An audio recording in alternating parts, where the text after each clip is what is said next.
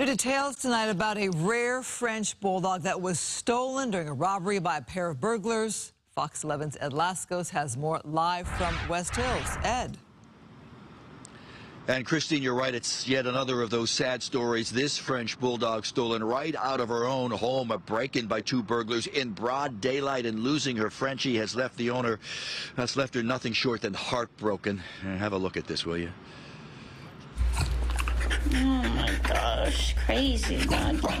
An adorable French Bulldog stolen along with the very heart of its owner.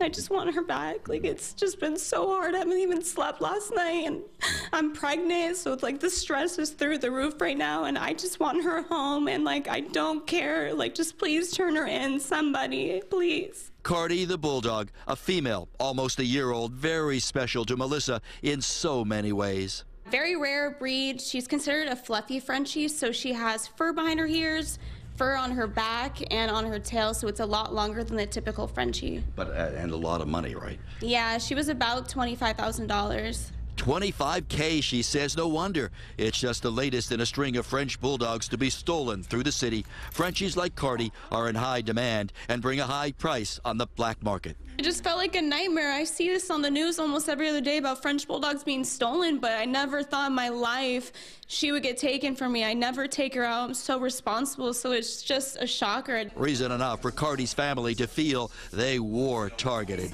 They have to have a plan doing this because we live right in the center of the block. We know our neighbors are both home. Broad daylight. As you can see, there's no glass. It's kicked in. Two burglars break in. They ransack the home, breaking into this jewelry box, stealing priceless rings and watches. Then they're seen leaving right through the front door, carrying out the jewelry and carrying out Cardi the Bulldog. I noticed she was gone almost immediately and screamed. She is like a child to us. She's a family member, and we're really missing her.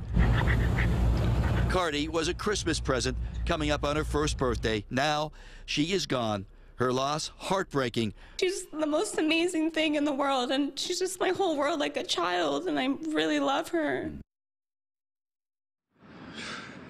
Told you it's a sad story, huh? Now live, LAPD is investigating. They're checking to see if these two burglars are tied to any other break-ins here in this neighborhood, in this community. The search is on. The family, though, saying they just want their Frenchie back. No questions asked, no police report. Just bring Cardi back safe and sound. For now, we're live here, West Hills. Back to both of you we go.